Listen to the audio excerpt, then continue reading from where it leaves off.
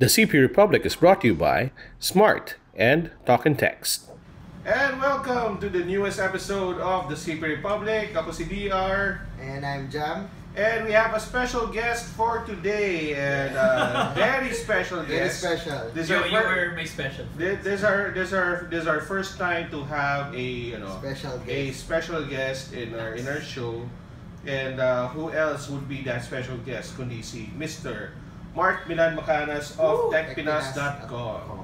Thank you for having me. I'm honored to be a part of your show ngayon, this episode. Siyempre, special friend ka namin. And siyempre, kung si Tech Pinas, Tech Pinas. No, it's because of the readers. So, I'm sure tayo rin naman, we're very grateful to those who follow us, who listen to what we have to say, who watch us then every week or every day in our blogs, who follow us in social media accounts.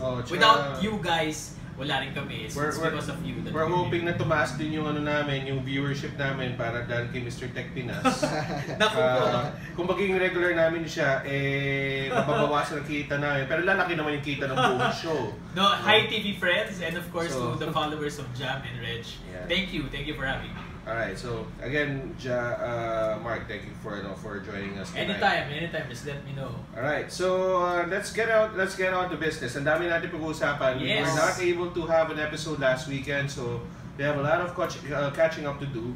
Last week, nagkaroon tayo ng the Mobile World Congress was held, and maraming mga smartphones ang nilaunch nung panahon na yon. So we're going to discuss one by one, and the first in our agenda is the Samsung Galaxy S7 and the Samsung Galaxy S7 Edge. Okay, so Jam, diba, ang dami nating mga leaks nito nababasa for how many months, tapos to the point na nga na may retail box pa tayong nakita, no? Tapos nakakatawa lang ang order ng big boss ng Samsung embargo pa rin namin. Kahit alam na yung units, nakita na lahat. Ay, nako, nakita na lahat. Medyo frustrating. Pero actually with Samsung, and actually the past 3 years or more, parang in terms of leaks, medyo accurate ng mga nagli-leak, mga industry insiders are very accurate. So nasisira rin yung surprise Yeah. I can still remember yung S3. Nung S3, wala pa yan. Na-shock yung mga tao. Na-shock pa yung mga, wow, ganito pala yung smartphone na quad-core. Pero nung S4 na, tanda ko yun, nasa school ako noon, may isang leak na the day before. Doon na nagsimula yung sunod-sunod na leaks. Then the S5, meron na yan, S6, ganun din, then the S7. Unbelievable. But I think it's because the consumers know na rin what to expect Diba? Yeah. More or less, parang naisip nila, this is going to be the chipset, or the RAM, or the internal storage. But the design, of course, yun yung medyo nakakagulat na grabe na yung leak ngayon. Right. So anyway, yung now that the phones have come out, we'll just do a quick rundown lang on what has changed. Okay. So for the Galaxy S7, halos pareho yung forma, pero there's a slight change at the back cover. Okay. Yes.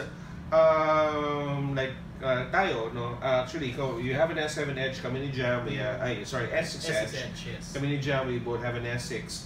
The back cover of the S6, it's flat It's flat. Pero yung sa S7, medyo curve yung edges, yung back niya.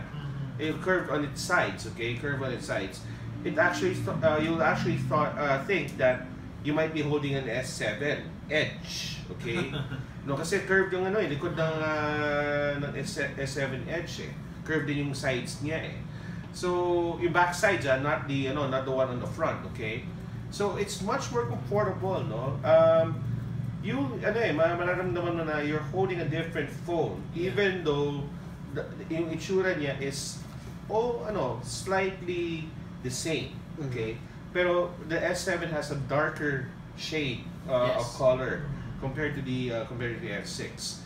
Now, okay, so aside from that, the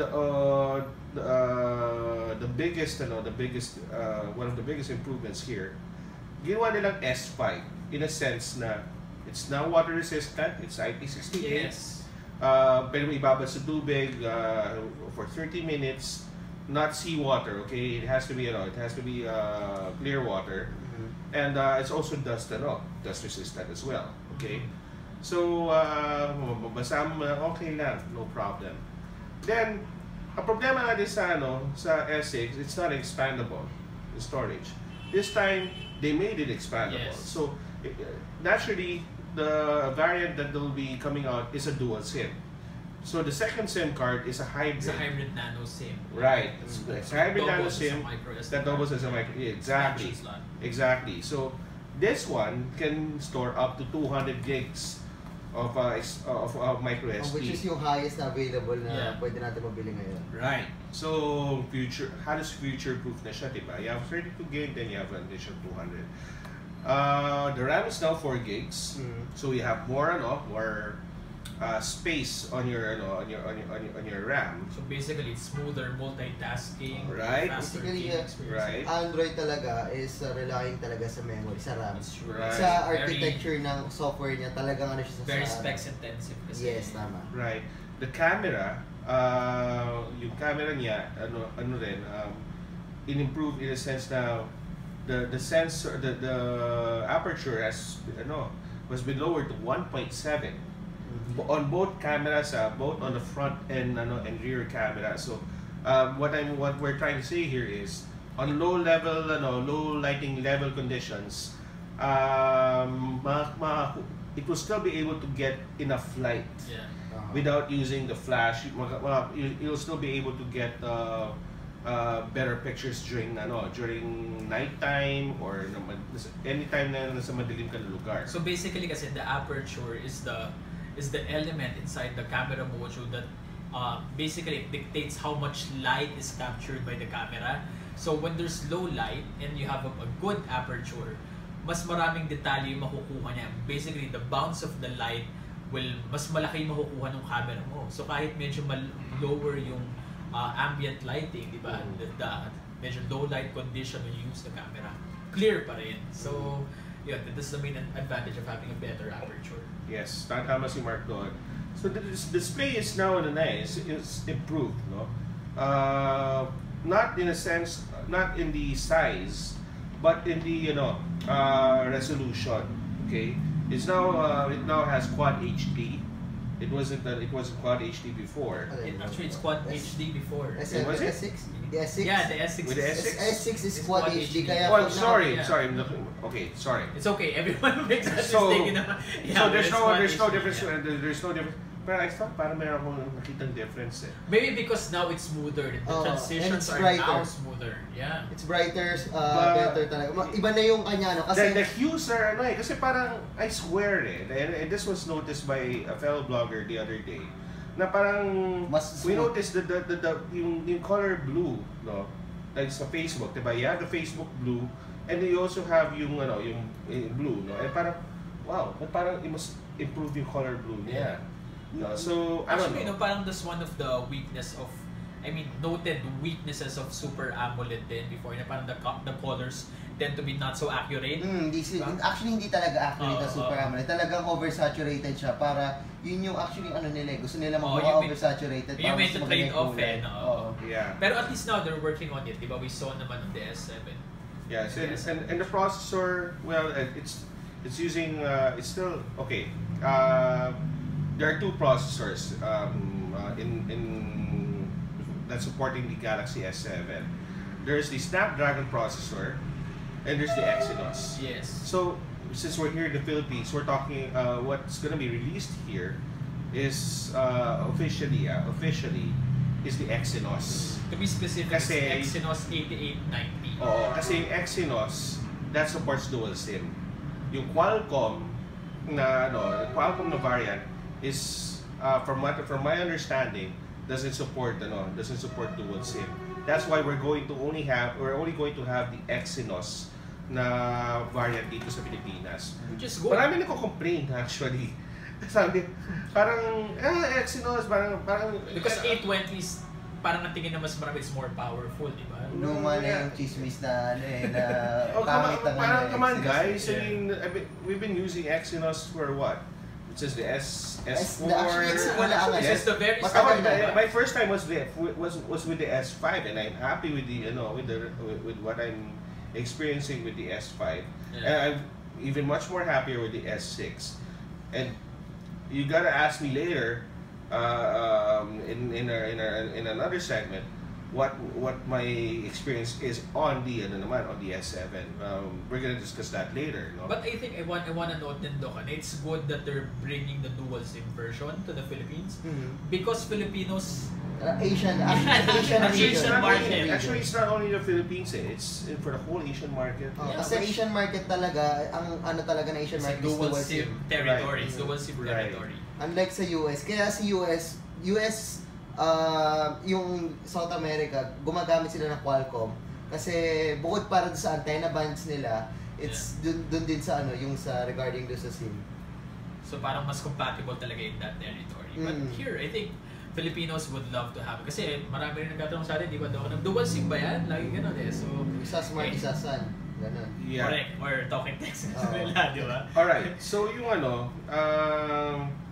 one last thing na nag-improve is also the battery. The battery Yes, definitely. That's my favorite is na, improvement I actually. think dito nakakatawa because all along I thought the battery of the S6 was 3,000 milliamperes. No, it's a lot smaller. But lot smaller. I don't know. It just kind of stuck to my head.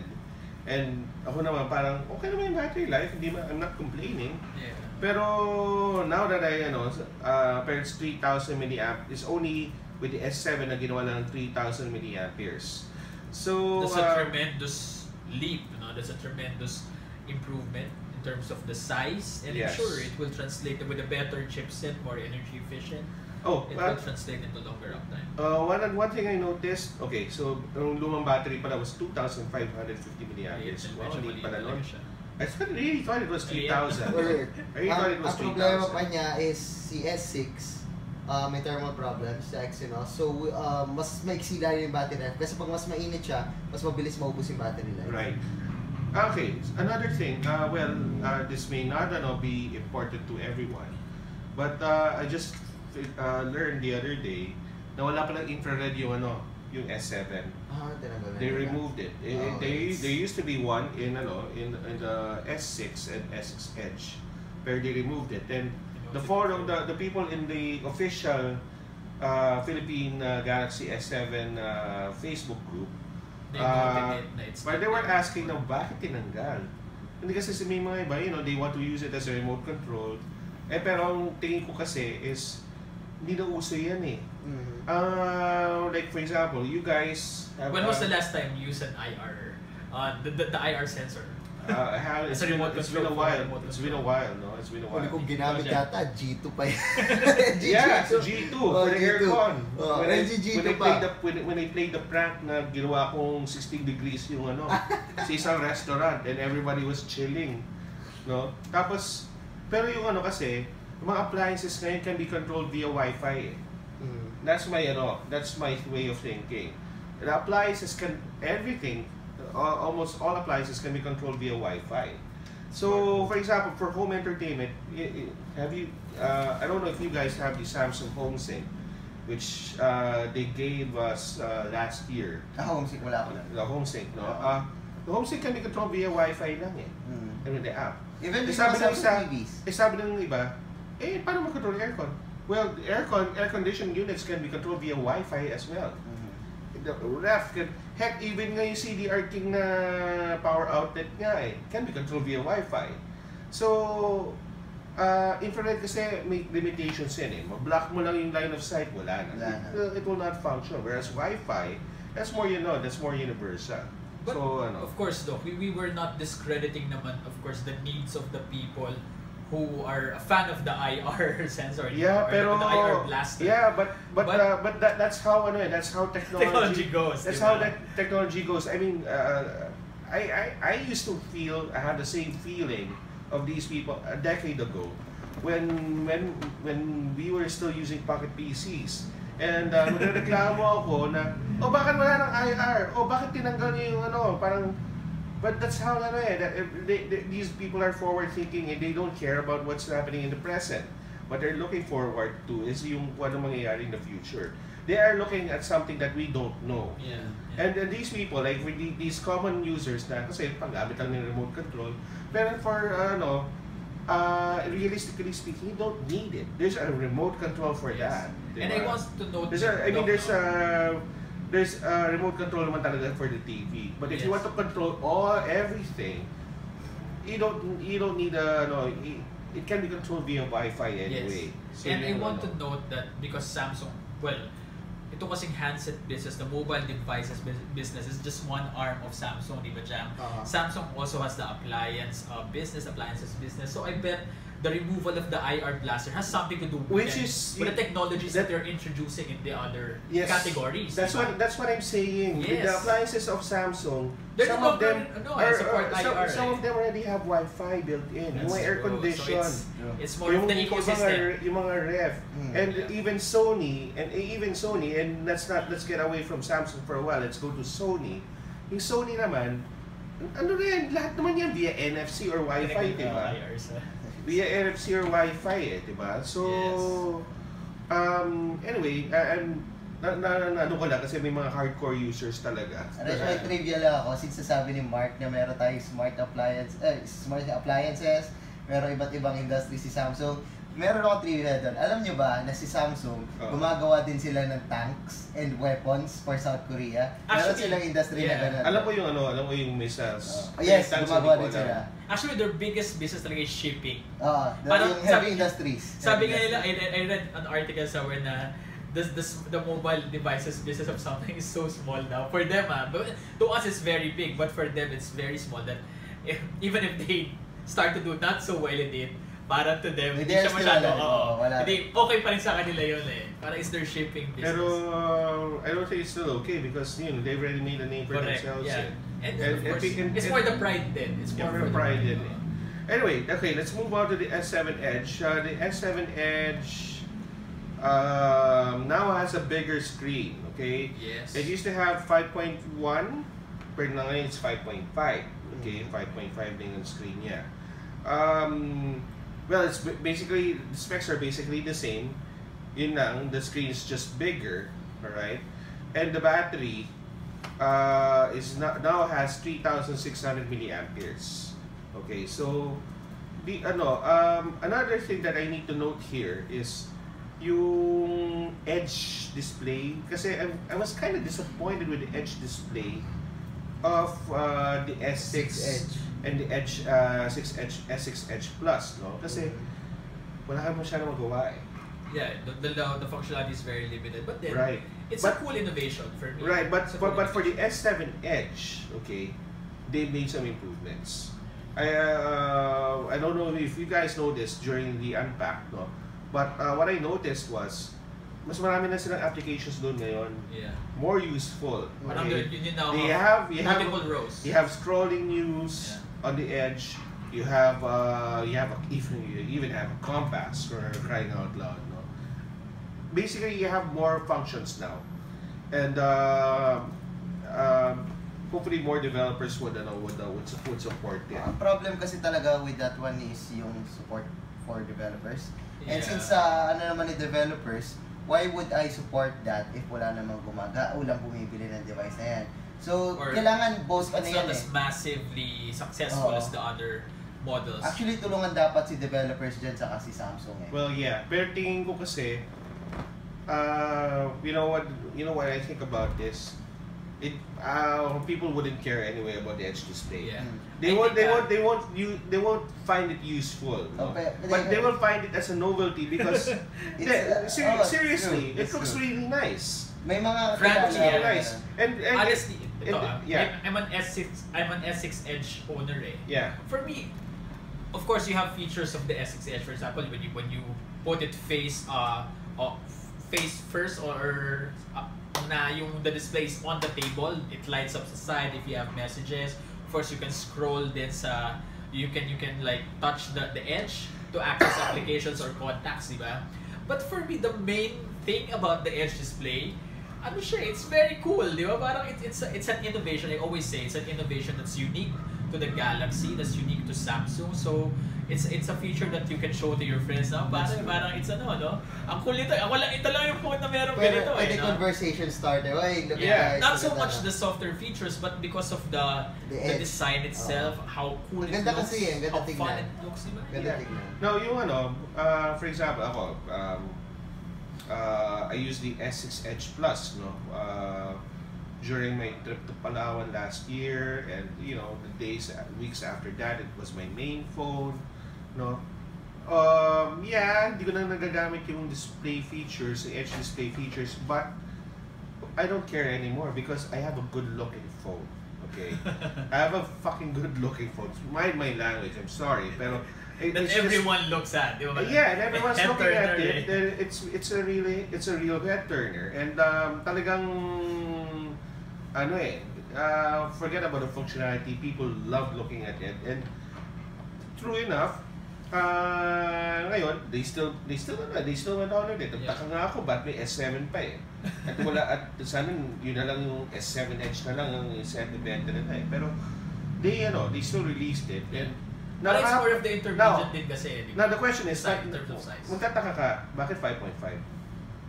I think it's because of the intermediate, from 5.1 of the S6, then the 5.7 of the S6 Edge Plus. So, kung gusto mo medyo slightly smaller, di ba? Plus, of course, when you look at the footprint, medyo malaki lang yung difference. Actually, maganda. I like the size of the 5.5. Okay, I like the size of the 5.5. Pero mapapaisip ka ba, why 5.5? So, most probably, diditch na nila si S6 Edge Plus and then Note 6 na lang i-release nila soon. Para, yung focus ng tao sa isa na lang. That's a possibility. Kasi, you have two phablets ng lalaban eh. And magkakainan yan eh. Magkakainan. And ito, cannibalize sila. Okay, this is my case. Last year, the top two in my 2015 choices for smartphones were both Samsung. Guess who's the number one? Note 5. No, it was the Edge Plus. Edge Plus, yeah. Yeah, because there's nothing new with the Note 5 except that it's now made of metal. Diba? Pero yung Edge Plus, ganda pala pag mas malaki, mas magaan. Diba? Mas masarap hawakan. Yan ang mas may dating. So, if that's my sentiment, or that's my comment rather, and then yan din ang lumalabas sa sales nila, mas na mukhang kinakannibalize ng S6 Edge Plus ang Note 5, you're in trouble. Yung Note 5 na ngayon hindi na diba? So his guess is also my guess. Na baka mamaya might ditch the and Plus. just stay na lang high S7 Edge, diyan ka na lang sa 5.5 ganoon na lang siguro. Pero ang ganda, type yung size ng 5.5. It's not that bad. Kasi rin siya eh, unlike yung dati sa previous S6, hindi siya masakit sa kamay. Mas madali siyang hawakan. And I also want to note, it's in terms of the jump in the way that the predecessor looks compared to the successor. The S7 Edge, sobrang tremendous leap, no? Coming from the S6 Edge. Right. Diba? The size, the dual SIM capability. Because the first Edge, the S6 Edge, walang dual SIM capability yan. Yeah. Also, no MicroSD card expansion slot. So now you have that. Sobrang big jump. And at the same time, it's more affordable. Pero mas affordable pero may mga may mga tao hindi pa rin nasisiyahan sa upgrade. Lagi na may ganun ata. Yeah, pero para sa akin, this is a nice upgrade. This is a good upgrade. And we'll discuss more. Actually, we will discuss more of this later sa hands-on. Sasabihin ko na. We have an S7, and we're going to discuss it in our hands-on review segment later. No? Pero yung just to be clear lang, Exynos yung i-release dito, kahit ayaw na sabihin. 32 gig lang ang variant na i-release nila dito. Plus still not bad since meron. Oo. Ngayon may mga nagre-reklamo pa rin, pero parang come on guys, 32 gig, may expandable storage. Ano gusto niyo? 16 gig? Ano ba yan? 8 gig. Oh my goodness. Sa mga 4 gig. So, and 2 colors only. And this would be the colors are black onyx, but tawag doon, black onyx and gold. So Walang white. No white, no white. But I'm sure, like, di ba, like last year they released the blue topaz and the emerald green, di ba, eventually. But who knows? Who knows? But as of the moment, ito lang yung in-announce nila nung unpack, no? And the prices, according to them, S7 is 34,990, which is, well, okay lang. Pwede na for a flagship. S7 Edge is a bit pricier at 39,990. Pero mas mura siya. It's a lot more 3,990. It's a lot more affordable than the S6 Edge. Mas mura siya kumpara last year. Yes. Parang 2,000 yata yung... And yun nga, yung pang sobrang daming dumagdag na features, di ba? Sobrang dami. Yeah, So, and you know, we're actually going to expound later on the review segment of the S7. Can I ask you now though, if you have an S6, would you upgrade? Let's discuss that later. Mas Sige, magandang later. pag-usapan Sige, natin sige. yan later. Pag meron ng box. Alright, so yan, haba na ng usapan natin doon. Para that's something that they can look forward to, di ba? Alright, Later. so next natin dyan? The G5. The G5. Alright, let's talk about the G5. So what about the G5? It's a great flagship. flagship. It's a great flagship. Nakakatawa. Okay. Before you guys came sa Unpack, no, and we were having dinner with the fellow tech bloggers, when we first saw the back cover of the LG G5, parang, what the fuck? Pangit pakita ka ba? Yeah, I thought it's like a China phone. No? Kala ko nga Cherry Mobile na na back cover yan or something. But actually, when they showed it na in the but flesh, when they showed it in the flesh, I ate my words. Okay. yeah, okay. Seriously, I ate my words. Sino may G5? Ha? The photos. The photos. Well, isa rin kasing reason dyan because of the leaked photos. Medyo unflattering din kasi yung mga leaked photos. Yeah, Very it's unflattering. Pero when I saw the pictures of Carlo Opte of Unbox.ph, who went to Barcelona, Yes. no, and held the phone. He took pictures of the phone. Parang wow. Ganda. Okay, kasi we were judging wrongly on the back. Okay. Because based on unflattering photos. Because maganda yung back cover ng G4 eh. True. You have leather, diba? You have leather. It's one of the highlights of the G4. Pero we forget na the G5 is truly an upgrade because the whole body now is not made of plastic. Yeah. It's now made of aluminum. Yes. The first time that they came out something LG is releasing something like that. Yeah, exactly. That's their first flagship na naka-aluminum na. And you know how many years na sila naka-plastic? From the Optimus, diba? Parating it's always polycarbonate, diba? Yes. Pero now they followed suit. Ayan na, aluminum na. Pero hindi lang aluminum. It's also What's a special thing about this, Mark? it's a modular smartphone. It's the first, I think, apart from the Project Ara Wala pa rin. ngayon ba? Alam mo, wala pa rin up to now. Yeah. And that's something I like about LG. Parang they're actually sabi nga nila hindi lang yung puro salita. Diba? Parang yung may gawa. I mean, they didn't even talk about making a modular phone. I don't remember na nagkaroon ng leak somewhere sometime last year na nagkaroon ng LG ng modular phone. Talagang they just worked on it quietly and launched it, shocking everyone. So actually when I first saw the leaked photos, hindi ko akalain na modular. Wala pang nag-leak. Actually, yung parang 2 days before na MWC pa or 3 days, saka lang may nag-leak ng box ng modular na accessories. Yeah, I have a thing with modular accessories kasi this reminds me of how pocket PCs were before, with the CF card slot. Especially with the CF card slot, because SD, bihira yung SD accessories eh. Yes. CF mas marami. Like the CF Wi-Fi card, the CF GSM modem. You can use your pocket PC as a PDA phone, no? Tapos meron ding GSM na CF na may RJ11 pa na na slot, so you can connect your dial-up.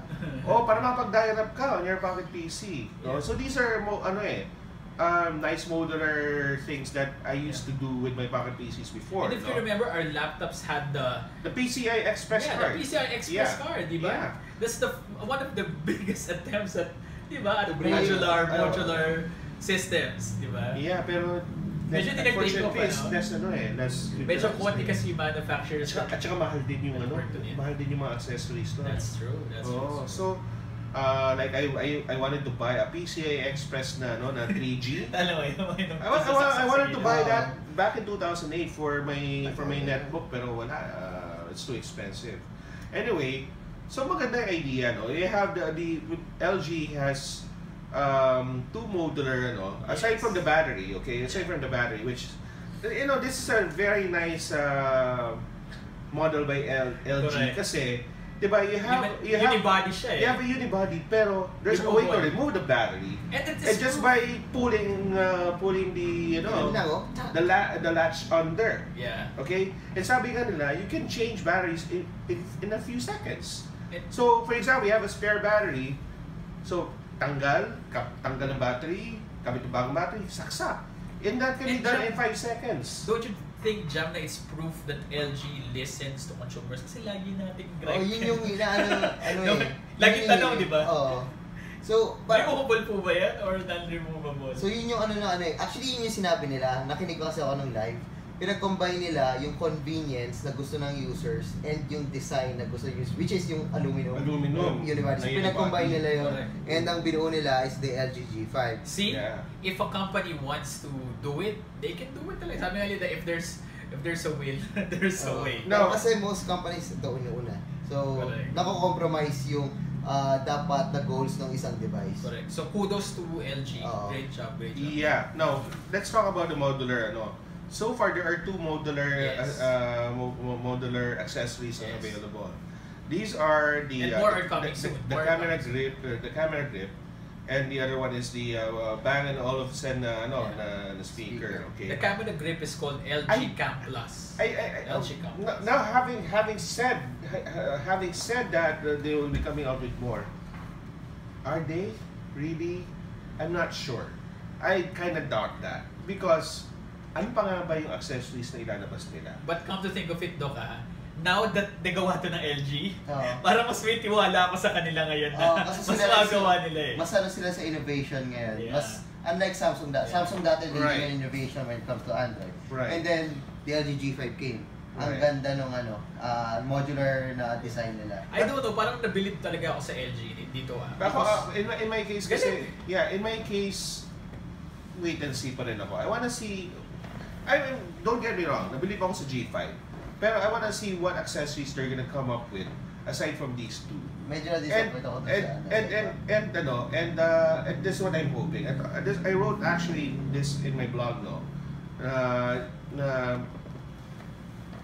sana they should also do this for the G6, G7, continuous dapat. Most probably. They have to do it.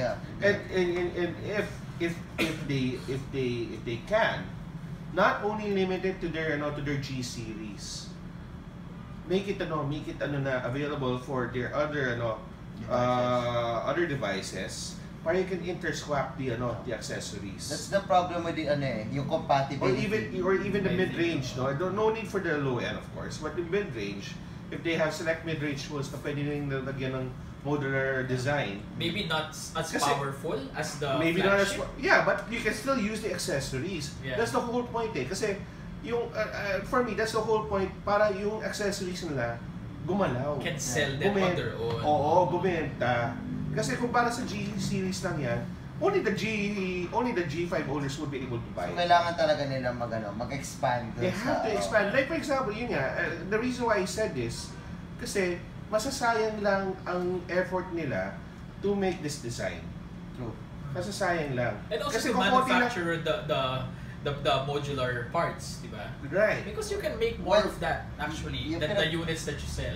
Yung pinag-usapan natin the phone that you sell. Is applicable lang doon sa dalawa, which is the LG Cam Plus and yung sa Bang & Olufsen speaker. Kasi yung other LG friends na accessories is a drone from Parrot, yung rolling ball na parang si BB-8, yung VR, which is using yung sa micro USB slot niya, which is sobrang awesome. Yeah. And then the 360 camera. Yung 360 camera, which is most probably magagamit siya sa iba't Ako, gusto ko yung 360 camera.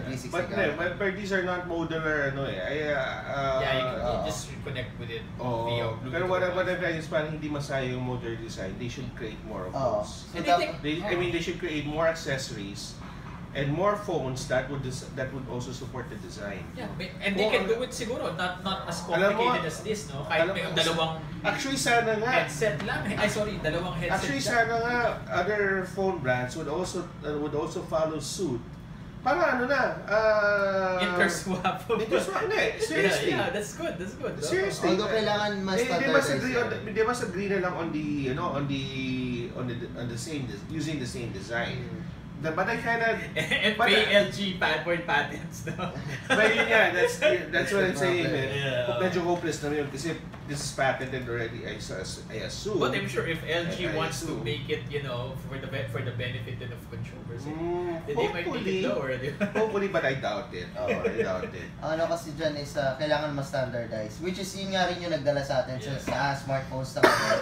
If walang Android, which is the standard, naging standard na OS natin ngayon, walang magiging smartphones eh.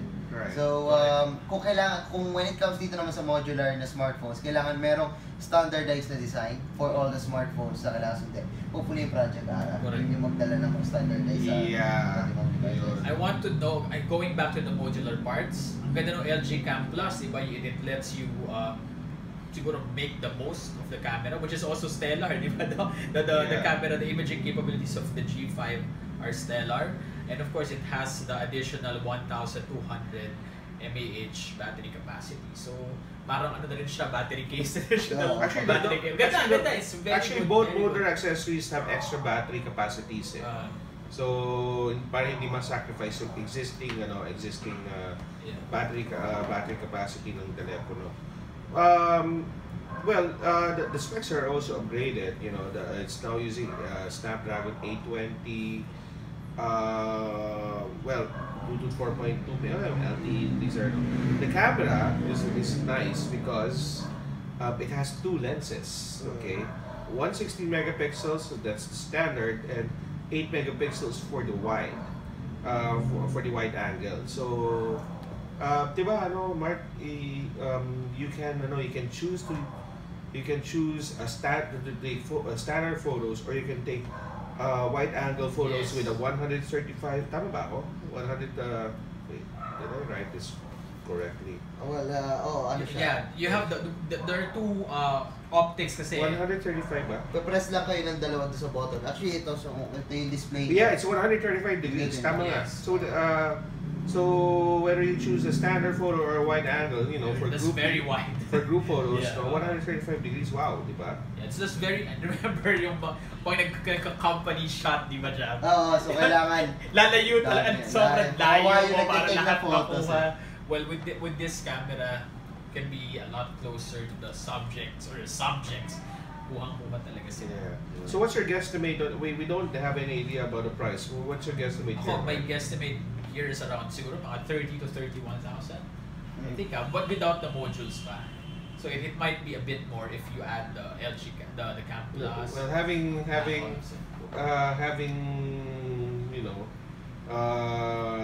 checked out LG's prices for since the G2, I think they will price more. Probably they're gonna price it like 35,000. Most probably or to compete din siguro sa S7. Baka right. If they want to yung talaga taasan si S7, they would probably price it lower sa S7 by 1,000. Well, sa US it's actually $650. So medyo around 31, pero expected. My guess is around 32. Of course, there are taxes per year. You can add a bit more than that. Yeah. And of course, pag may accessories ka, which is a must have for this model, talagang it will be more. Yeah. So that's the LG G5, folks. So we have next. Dami nito. Actually, may nakalimutan pa nga tayo. I'm excited with the G5 talaga. LG G5. Ako din kasi may nakalimutan pa nga tayo. Sony. Sony also they're X series. Pero hindi ganong kaputok yung pangalan na X series. as a flagship kasi discontinue na nila, Okay, sige, I'll give a brief story on that. Basically, Sony will no longer Sony will no longer be releasing Z or the Z series, Z or Z series smartphones, which is known as the flagship level Sony smartphones worldwide. No, Sony didn't really disclose the reason why they won't be doing that, but then they're now focusing more in the mid-range category. And for that echelon, for that smartphone category, they have the new series, which is the X series. And when you look at the X series phones, basically they look a lot like the current Z series models. You still have the omni-balance design identity, but this time you no longer have the glass back plate, diba? Which is isa sa favorite natin sa Xperia models eh. But the reason why they removed that, well, we can only speculate, pero according to many users and some tech sites din, na medyo yun ata yung medyo madaling mabasag sa Xperia when you drop it. Personally, I haven't. Well, that's the case with any phones with the glass. The glass back. But then I guess it's also it also serves as a response din siguro sa changing needs of consumers now. I guess na sa mid-range category talaga dyan, medyo putok na putok yung karamihang kumpanya. Diba? Like for example, Huawei in China or in the Philippines, like Asus. Diba? Asus is doing very well in the mid-range category. So this attempt by Sony by introducing again the ang ganda kasi ng omni-balance, diba?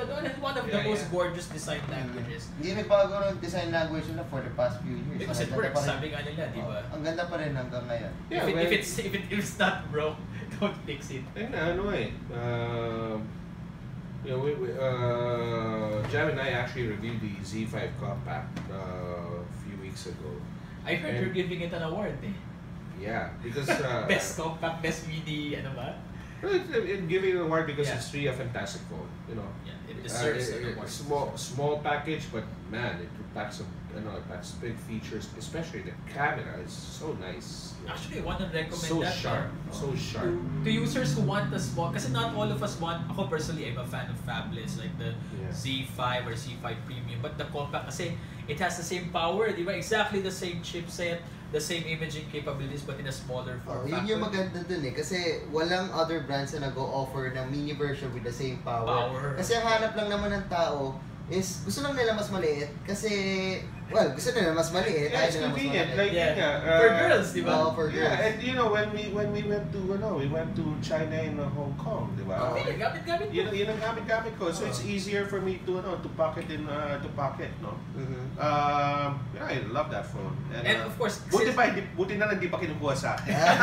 Pero ang ganda kasi akin na lang, Sony, akin na lang. I also like that it's that small though, na parang when you use it as a digicam replacement, parang mas madaling i-maneuver, no? Parang mas, because it's smaller, especially with the camera button. Mas madali siya. And it takes really good photos. Sorry, sumegway kami back to the Z. We just love Sony. Kahit gabi, ang ganda pa rin eh. And XMR sensor talaga is nakakatulong talaga. It's really, really good. And it's actually, di ba parang, it got an award, the Z5, Z5 Premium, and Z5 Compact. Na-award na to as the best camera phone ata of 2015.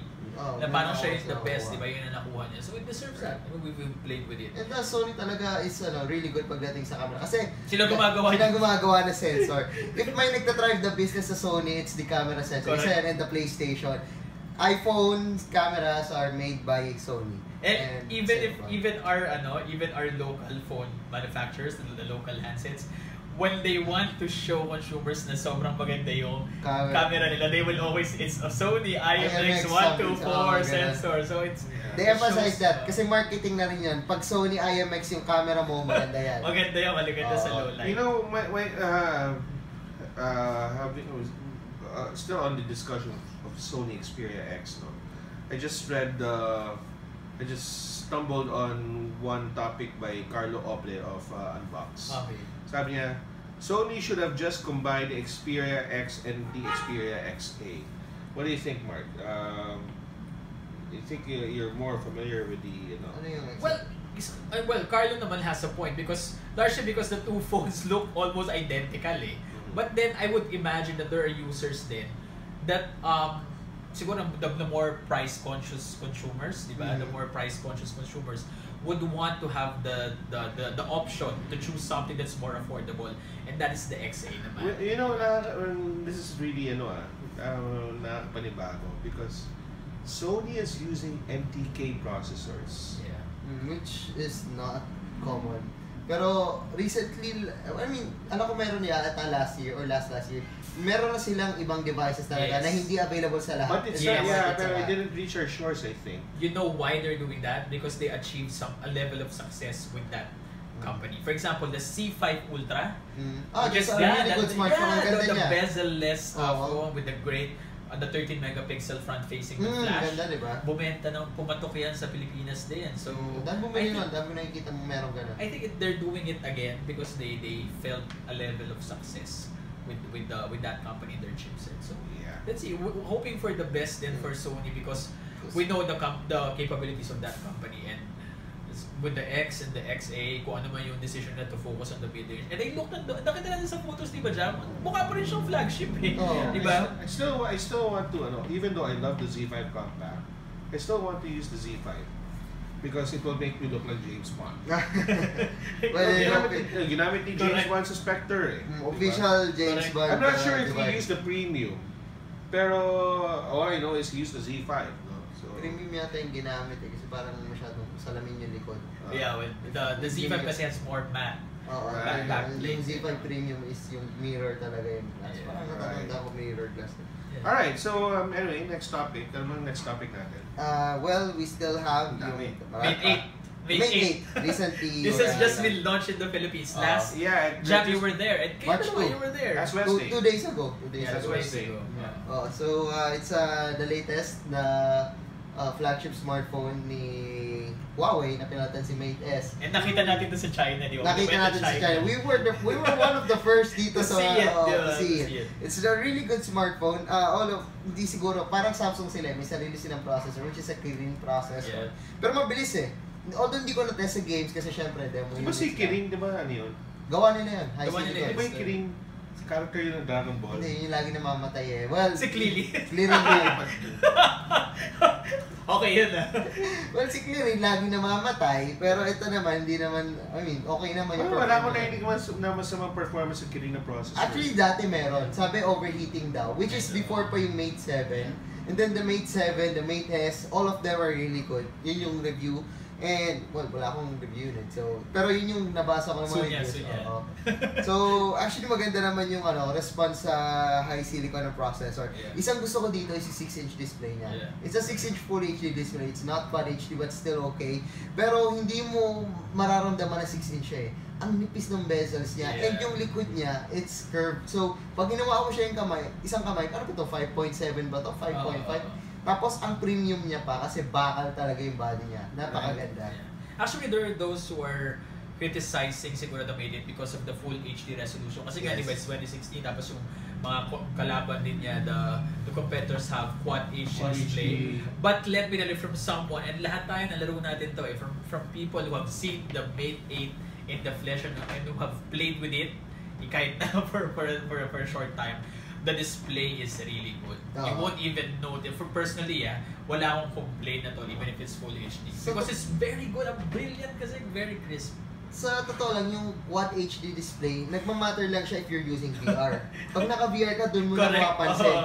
Pag nanonood ka, mapapansin mo may dot na siya. Pero pag Quad HD siya, hindi masyado. So dun mo lang talaga ma-maximize yun. So what if pa kaya yung Z5 yung 4K yung display? Obviously, they're trying, what to do here then, Jam, is to offer siguro consumers that choice. No, it's either you go with super pixel dense na medyo slightly slower, or if you're a consumer who likes a big screen real estate, it's 6-inch tremendous. Parang if you like browsing the web on your smartphone na, or swiping through photos or watching movies. Ako personally, I'm a fan of phablets, big note, first note, di ba? Tagal ko halos 2 years kong gamit. So, for consumers who love big displays, matched by power, it's really good. It's for gaming then, okay din siya. Well, the Huawei Mate 8, is available tomorrow. Tomorrow na pala. Tomorrow na, sakto. Sakto. March 5, and then it's so price niya is 32,990. Which is good. It's Okay slightly lower, slightly more affordable than the S7. So some people might say na sobrang mahal niya. Well guys, this is a flagship smartphone, and Huawei is not just a Chinese brand. They're the number one. They're the number one brand. Chinese brand talaga. They beaten Xiaomi in China. Yeah, and yung Huawei talaga na is really, excuse me, really premium. Almost all of their phones. Okay, actually, before we forget, aside from the Mate 8 that was launched, the other day, the GR5 was also launched. By the same brand. Okay, so what's so nice about this? Ganda ng specs niya, ang ganda ng body. Okay, it's also made of metal. You wouldn't realize, you wouldn't know that it's being sold for 11,990. Wow. Is it metal na rin? Yes, all metal. No, tapos you have a good camera. No wonder they're doing so well. You have a good camera. Ito sabi sa akin ng kaibigan nating si Al of Huawei. Sir Al Di Mapilis, hi. Yeah, ano siya. And Sir Dino Karandang, hi. They're expecting that the GR5 will be their volume driver. Ang ganda naman Ito this is gonna be interesting, okay? I don't have the GR5 specs with me because hindi tayo nabigyan ng specs. Maybe you can pull it up dyan para Pero the specs are really good for its price point, 11,990. This should be interesting. Ano yung kalaban ng 11,990? It's Oppo F1. It's the Oppo F1. You have also the Max. Asus. The Max. No, hindi Max. Well, the selfie, they've lowered the price the of laser, 6.0 laser. No, this is going to be interesting because the laser, it's not made of metal. Okay? The F1, The F1 is made of metal. It's made of metal, yeah. But lamang ang Huawei sa specs. Kasi meron siyang fingerprint sensor. Oo. And it's a 650 na Snapdragon. 615 pa Kapatay ng selfie, Snapdragon. ng cellphone selfie. The F1 is using 616, a newer. That's F1's advantage. That's the F1's advantage. Of course, we have to be. We're very fair din naman to all brands, and I think the F1 has its own. No, pero what I'm trying to say here, this is gonna be an interesting Battle in that edge. Kasi kaya ko na-mention to kasi itong mid-range market, butas to eh. Okay, what do you mean by butas? The laban is always sa high end. Okay? And sa low end, actually because of Cherry Mobile, the local brand na. Yeah. So yung mid-range, nakakalimutan ka na nga ba yung maganda sa mid-range?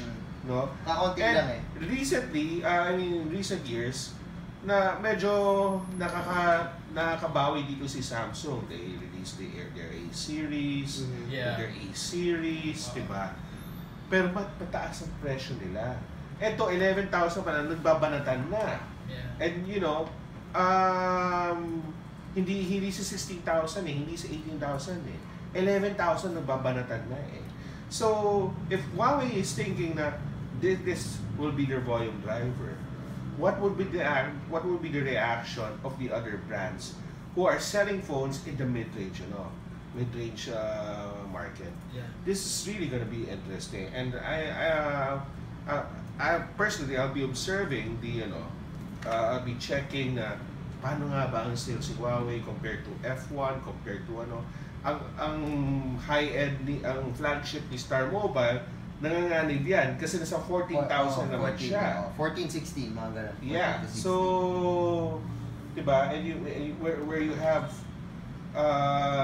brands like Huawei and Oppo, both international brands, slugging it out at along with Asus, slugging it out at 11,000 pesos. Yeah. And you have to take it again, going back to Sony's strategy of releasing more handsets in the mid-range category. I bet soon, aside from the XA, may mga maglalabas pa siguro not just Sony but even LG and Samsung will be releasing more siguro handsets in that price bracket. So again, I think for 2016, the battle is going to be in the mid-range category. Kasi tumataas din yung yung market ng Pilipinas. Well, from the economy entry level, from entry level, tumataas na yun The demand for smartphones is growing sa Pilipinas, and also yung capability natin bumili ng smartphones. So talagang kailangan din mag-wrap up ni brands na dapat meron na tayo dito kasi tumataas yung capability ng mga Pinoy na bumili ng smartphones and yung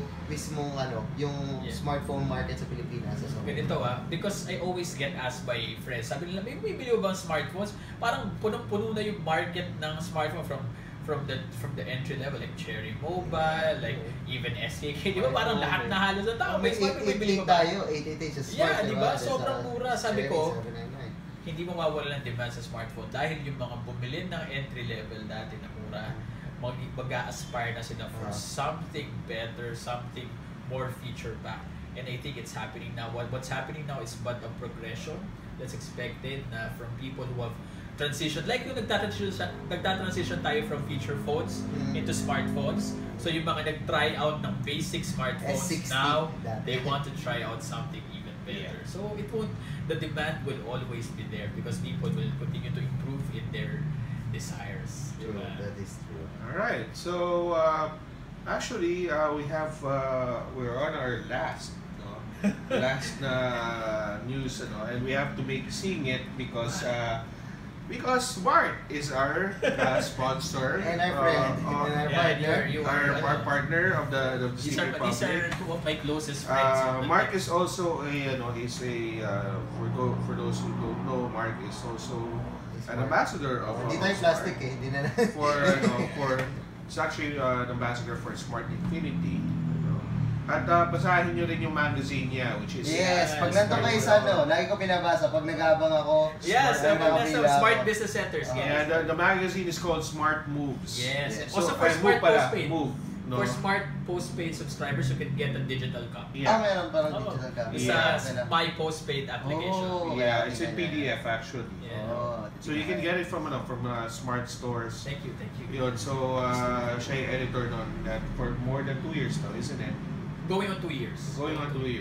Thankfully, thank you Lord for that. Yeah, so because Mark really deserves being bagay kasi siya dun sa magazine. Now, chill. Alright, so what's the news with Smart? Actually, this just came in today. Well, actually, we did, the three of us already mentioned in our blogs that pre-order for the Samsung Galaxy S7 and S7 Edge are already online, okay? But this time, may mga plans na. They have disclosed the plans. They've already disclosed the plans, right? So, what do we have here? For the Galaxy S7, you can get it with Surf Plus plan 1,999. Okay. Now, thing here is, it's free. Okay, if you get a Galaxy S7, it's free on Surf Plus plan 1,999. Right. Okay. But if you're gonna get the Galaxy S7 Edge, you need to pay an additional 4,800 as a cash out. All for the same plan, which is plan 1,999. All right. Now, aside from that, well, you have to apply. If you want to get a free gift, and which I'll mention in a short while, if you want to apply, get the Galaxy S7 or the S7 Edge with a free gift, you have to apply at the Smart Online Store. Okay. So what is the free gift? The free gift is a free Samsung Gear VR2. Yes. Okay. Can you imagine? It's more convenient na may free ka pa. Which will cost you 5,000 pesos. The Gear VR2 is worth 4,999. So if you're going to order from the Smart Online Store, you're gonna get a free Gear VR2. And I do have it. Currently reviewing it. Nakakawili. Okay? Nakakawili. Ano ang pinapanood mo sarap manood. Actually, hindi ko pa nga natatry mag-game. Tomorrow nga ako mag-games for the whole time eh. Ang tanong, ano pinapanood? Ang pinapanood ko po ay mga 360 degrees na movie. Samsung Unpack. Ayan. Hindi katulad ni Jam. Hindi katulad ni Jam. Nanonood ng mga art films. Anatomy, biology. Anatomy. No? Yan, mga name the porn artist. Cesar Monta. My goodness. Let's just do a quick rundown, Doc, of the inclusions in the Surf Plus Plan 1999. Yeah, you can go, no? You have, of course, you will, if you're going to get the S7, that's yours for free already. Yeah. And you will get 9 gigabytes of data volume allowance per month, 150 minutes of calls, 200 texts to all networks per month. Then you get 1 free value-added service. And of course, you have 1 month of Gadget Shield, which is the gadget insurance care of Smart. So some of the, ano bang example ng value-added services ng Smart? Ang dami kasi nun eh. Basically, it's a plethora of like... ang dami eh. Kasi dati parang iilan lang. Ngayon parang sobrang dami na eh. Yeah. In a few months, sobrang dami na ng content na ino-offer. Iba kasi eh.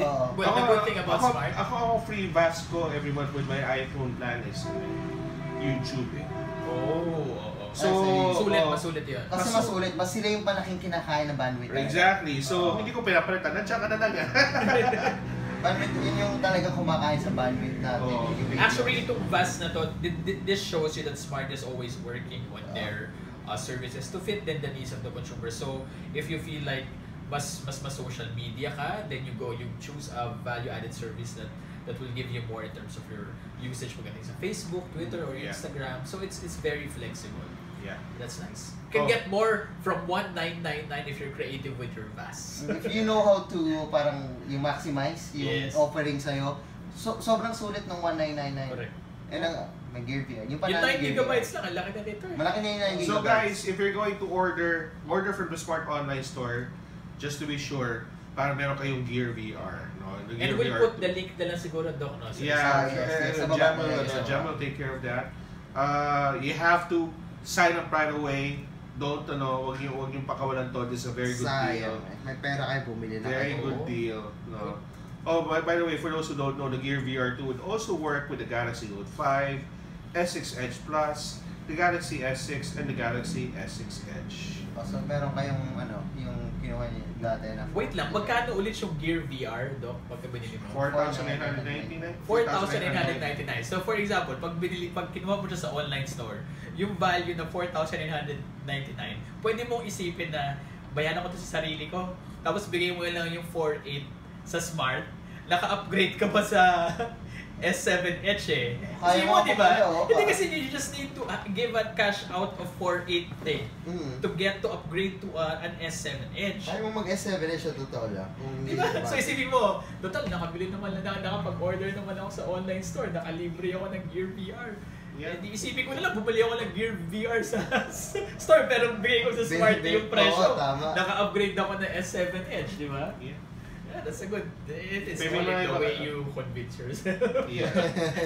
Pero ako, yun yan, kung if I were, I would get the S7 Edge.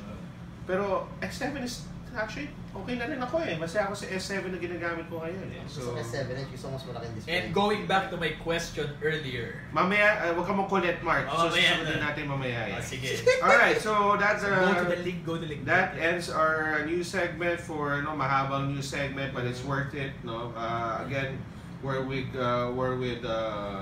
Mr. Mark Milan Macanas of techpinas.com. Happy to be here. Along with, of course, my regular co-host Jam. Hindi Teki Pinas, kasi iba nagsasabi Teki Pinas ka daw. T-E-C-H-I-E. Teki Pinas. It's Tech Pinas po. It's Tech Pinas. Teki Pinas, guys. Okay, so, yeah, so we'll be back. Kung puputulin mo itong kung puputulin mo yung masyado mahaba. Putulin ka two-part series. Yeah, so we're going to do a hands-on review segment. We're gonna have 2 hands-on review segments for today. We're going to review the Joni S Plus, okay, and of course the Samsung Galaxy S7, because by the time that this video is uploaded, Nakalift na yung embargo natin. Nakalift na yung embargo. So, sana ma-upload ni Jabs. At hindi siya may FUP ng big tech na network na yan. Alright. So, kayo, don't go anywhere. Go immediately to the hands-on review segments that we have just mentioned. Thumbs up.